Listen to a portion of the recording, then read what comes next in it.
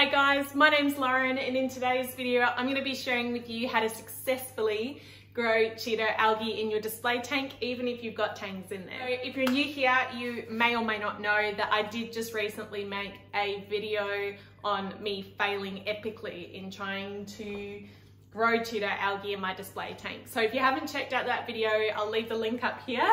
A special thank you to those of you that really encouraged me to give this another crack because I'm so glad I did, and I think I've finally found a way to make this work in a tank full of tangs. First of all, why I'm doing this is it's not another piece of equipment and it's a cheap, easy way to be able to do the same thing as having a refugium under the tank. My goal and this whole channel is to try and keep things as simple as possible with the least amount of equipment, also make things not so flipping expensive. So if that interests you, don't forget to subscribe and turn on the bell for notifications so that you are notified when I'm uploading new videos. Alright, so getting straight into it, my previous video I tried growing cheato algae. I bought about a $30 bunch online. Unfortunately, if you're in Australia, not all pet shops sell this stuff, so I had to buy mine online. Super jealous of every one of you that can just go and buy it from the pet shop anytime or have heaps of reefers around you that you can just go and get some. But anyway, I bought some for $30.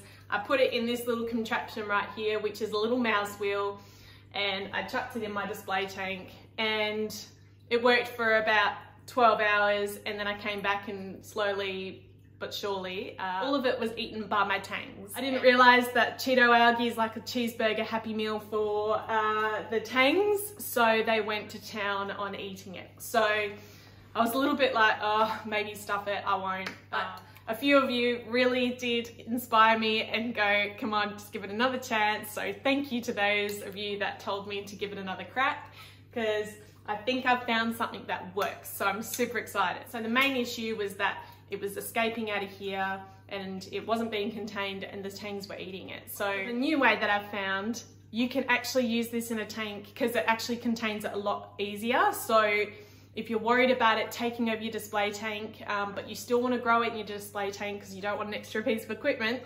definitely check this out. Do you know what the good thing is? It's only going to cost you about $7. So cheaper if I recollect correctly than buying a refugium for your cheato algae. So you may notice I've got two white balls in the very corners of my tank.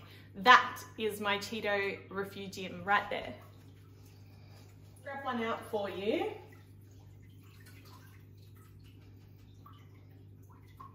All right, so I've got this little ball online. I think I bought it from eBay. You can get them from AliExpress even cheaper, I think for $3 or something.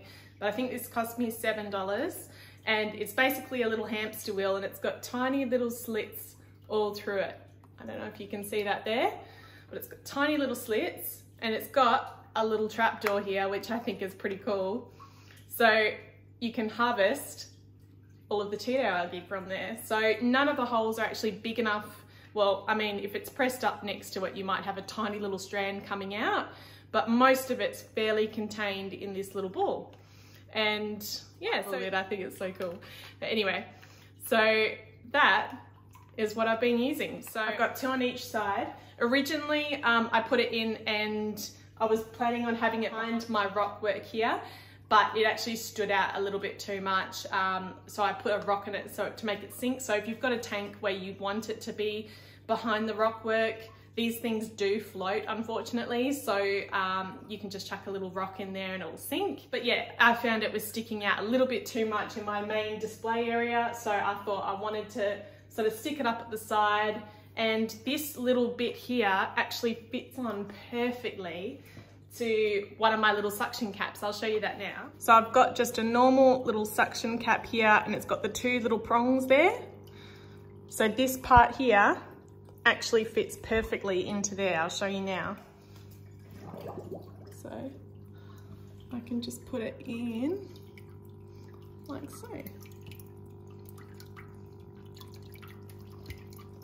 And it's connected. So yeah, in the grand scheme of things, I don't really mind them being up there. They actually get a pretty decent amount of flow there. They do bobble around in the flow, so Yeah, but they're doing super good. I've had it there for about a week now and it hasn't been touched by the tangs, and yeah, it can't actually get out of that ball. So now I can finally have that Cheato growing in my display tank, and once one of those balls fill up, I'm gonna sell that amount of Cheato, and then I'm gonna split half of this and then fill that one up again and start again. But yeah, super stoked to be able to actually grow Cheato algae in my display tank without it taking over and without my tangs eating it. So I hope you've enjoyed this video. I know it's a quick little one today. I hope this has helped. If anyone else out there wants to give this a crack as well, doing it in a simple and cheap way, I hope this has helped. And yeah, we'll see you next time.